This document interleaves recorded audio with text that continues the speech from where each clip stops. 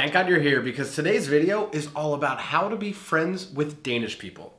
Now, in other videos, we have talked about the fact that you'll probably become friends with foreigners in the beginning of your time living in Denmark, but eventually you will become friends with Danes. So you should know some things on how to socialize with them that may be different than the culture in which you come from. Now, one of the important things to note is that we're going to be talking in some broad generalizations. It's about the experiences that we've had here in Copenhagen and some of our friends as well. So if you have a different experience, either as a Dane who's made friends with foreigners or foreigners making friends with Danes, please share your experience in the comments below. We love to learn more. Other thing to make sure is that we want to make this video because there's so many things we see on the internet where people say that you can't become friends with Danes or they're cold and impossible to befriend. We don't think that's true, and that's why we want to make this video. Yeah, that's right. And let's keep a couple things in mind as you start to become friends with Danish people. One, they've got a lifetime of friendship here. You're new, so you're competing with that as you arrive. The second thing is, it takes work to make friends anywhere you move to. So especially in another country, you have to remember that you're only going to get out what you put into it. And the biggest thing to remember is that whatever you read on the internet, Danes really are not cold people. They're not closed off, they're not private, they're just different than you might be. And they prefer having a few close friendships rather than a ton of acquaintances that they don't really know that well. So again, you're going to get out what you put in. After you watch this video, be sure to check out our playlist on other ways to build a social life in Denmark. But first, let's get this video started. Okay, so the first thing that we want to offer you as a piece of advice for becoming friends with Danish people is that you should go slow. For Danes, friendship is something that's earned, and it's earned over time. One of the best ways to become friends with people is to find some kind of organic way to hang out with them, doing something that you enjoy in common.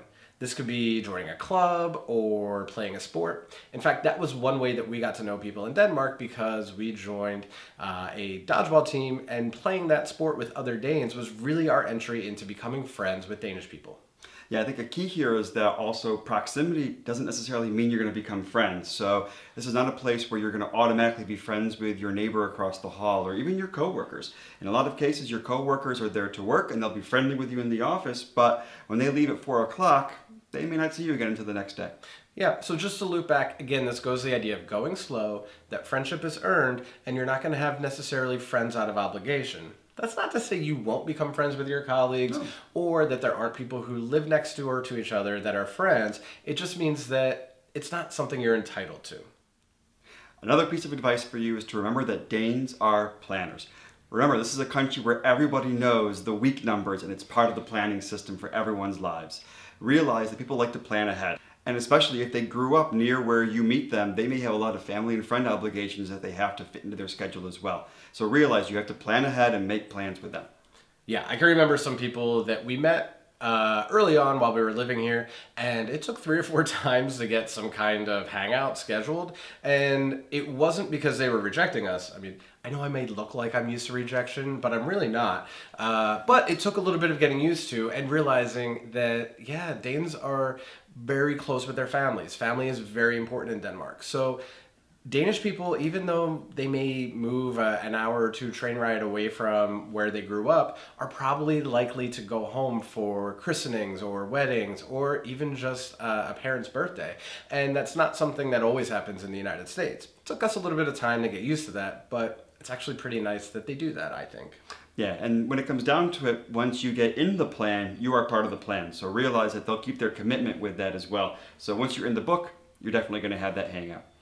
Yeah, and we've even had encounters where some people have told us, I actually don't really have time for new friends right now. And as that sounds kind of rude, you have to remember that, one, Danes are very direct, but they actually just saved you a lot of time and effort of trying to find something to do.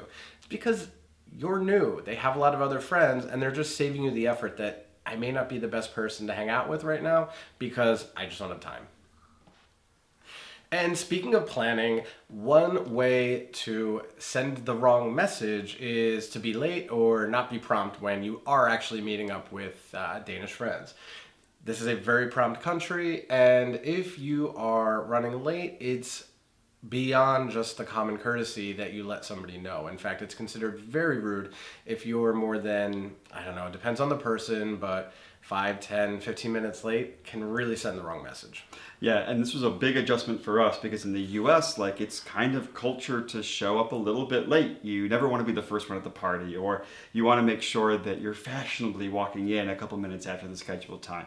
Obviously not if you have a fixed time at say a restaurant where you're meeting for a reservation or a show or something like that. But to go to someone's home in the US, it's common to just show up a little bit after the time, and that's not considered rude at all. In fact, showing up on time in some ways is rude, and we had to flip our script on this a little bit when early on we'd say, oh, come over for brunch at noon, assume that we could be hopping in the shower at 10 past and no one would be there till 12:30 anyways. We learned that the buzzer was going at 11:59. Yep. So again, it's just adjustment. And if you come from a culture like in the US where it's quite common to be late to things, you better not send that impression in Denmark because it's a quick way to start off on the wrong foot. And speaking about being on time, just make sure you realize that you're probably not going to get an invite to somebody's home right away. In Denmark and in all of Scandinavia, homes are quite a private thing, and so you're more likely to meet somebody early on out for a coffee or at a bar having a beer or something like that. If you get a home invite, that means that you're in, and it's a really intimate thing.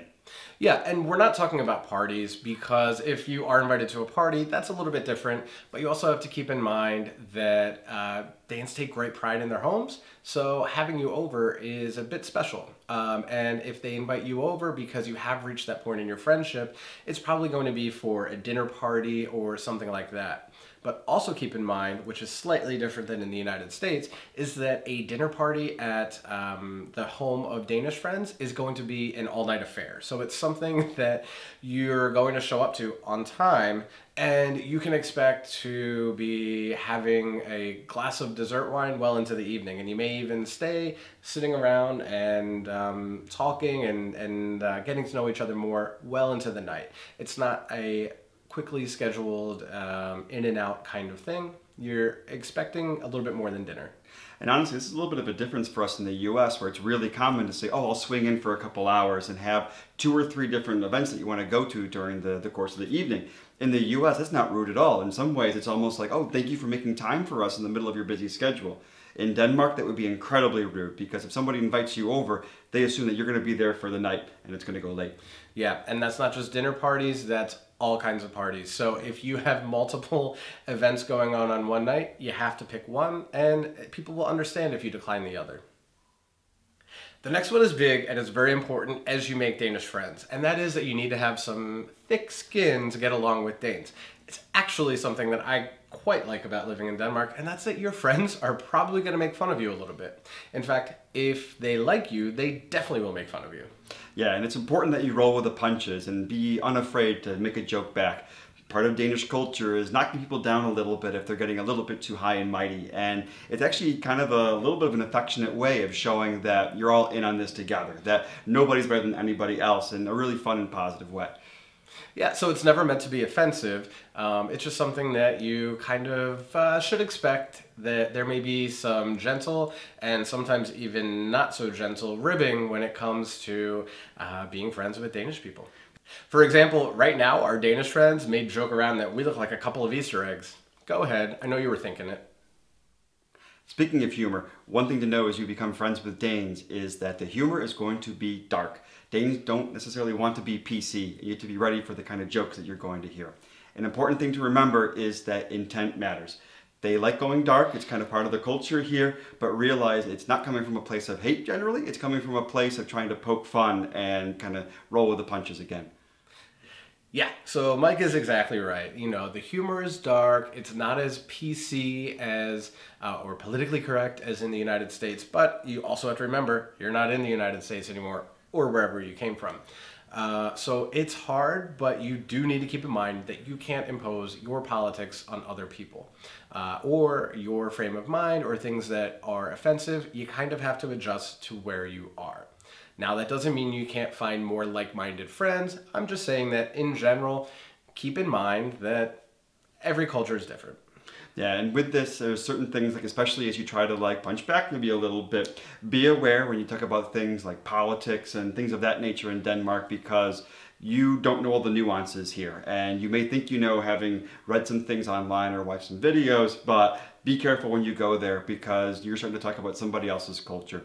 At the same time, as you're friends with people, if there's things that are really going too far, don't be afraid to speak up. Again, don't be afraid to be your own version of Danish directness and say what you need or what you feel in certain things, and your friends will respect you. It's not like people are jerks. That's right. So if you say something negative about Danish politics, you really don't have quite the place to do that because, well, you're not Danish. They're definitely going to let you know. So be prepared to expect that same courtesy from your Danish friends too. So with this, it can be sometimes a little bit challenging to figure out what can you and can't you talk about. So we offer to you right now a list of appropriate topics that you can have as you joke around with Danes. And it's super cheap. All you have to do is like this video and you can see it right now. The weather. Bread. Sweden. Bikes. Boats. Home improvements. Princess Mary. Remoulade. Lakrids. Did you like it yet? So another thing to keep in mind as you're becoming friends with Danish people is that a lot of social events do involve alcohol. Now, that doesn't mean that everything does. It doesn't mean that you can't get by or find ways to socialize without drinking. But do keep in mind that beer and a shot is very much part of Danish culture. Yeah, and this can be tricky, like we said, if you're sober or not trying to drink as much, but it's not going to be a problem as long as you don't make it a problem.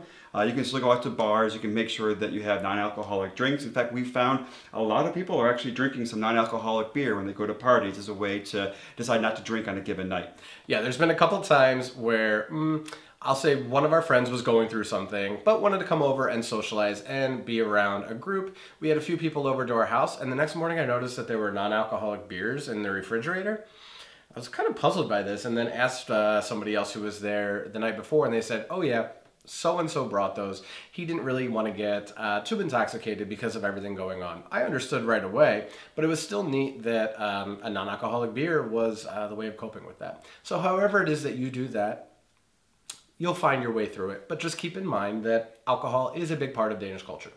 Yeah, and it includes when we go out to the bars that you can find, especially as you're making new friends. One of the amazing things that we have, Denmark's obviously an expensive place, except for shots. If you go to like a bodega or a small kind of dive bar, you can usually get 10 shots for 100 krona. That's like $15 US. Great way to be able to make friends and to come over with some good shots for them that they're going to enjoy. And if they have a licorice flavor to it, then you'll really have the Danes love you for that because they love anything with licorice. Yeah, so really I guess you can use that knowledge however you like to, if it's to help you make friends or to prepare yourself if you're not a big drinker. And finally, the biggest piece of advice is be yourself.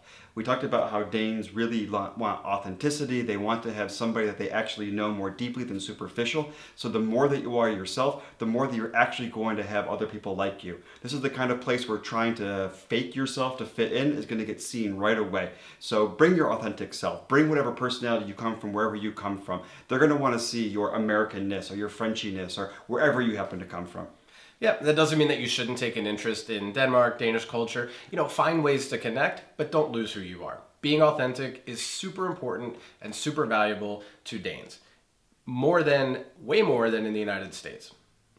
Yeah, this is the kind of place where, again, there's not necessarily a sense of having bar friends, people that you only see out a little bit and you really don't know that much of. That people really feel like in some ways making friends in Denmark is almost like dating. Like you want to make sure that it's a relationship that you want to be a part of.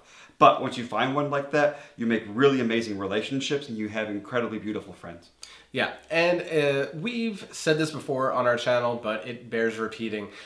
Saying something like, how are you doing, is a perfect metaphor for not just something that can confuse Danes or send the wrong message, but in America, and I think even in the UK, how do you do or how are you doing is a very common phrase, but it's a good metaphor for the fact that you shouldn't ask questions that you don't really want an answer to. Now, Americans use this as a greeting, but really, if you're asking that question, you should be prepared for an actual answer. You are actually asking somebody something personal. And it's a good metaphor for how to go about your relationships with Danes, because don't ask that question if you don't really mean it and you don't really want to get to know somebody. Well, thank you guys so much for being here with us. We super appreciate you watching this video. Make sure you give it a like if you didn't already, and subscribe to our channel so that you can get all of our cool content. We drop new videos every week, so if you hit the bell, you'll be notified when they come out. We really, really appreciate you guys. Thank you for being a part of our YouTube community and being our friends.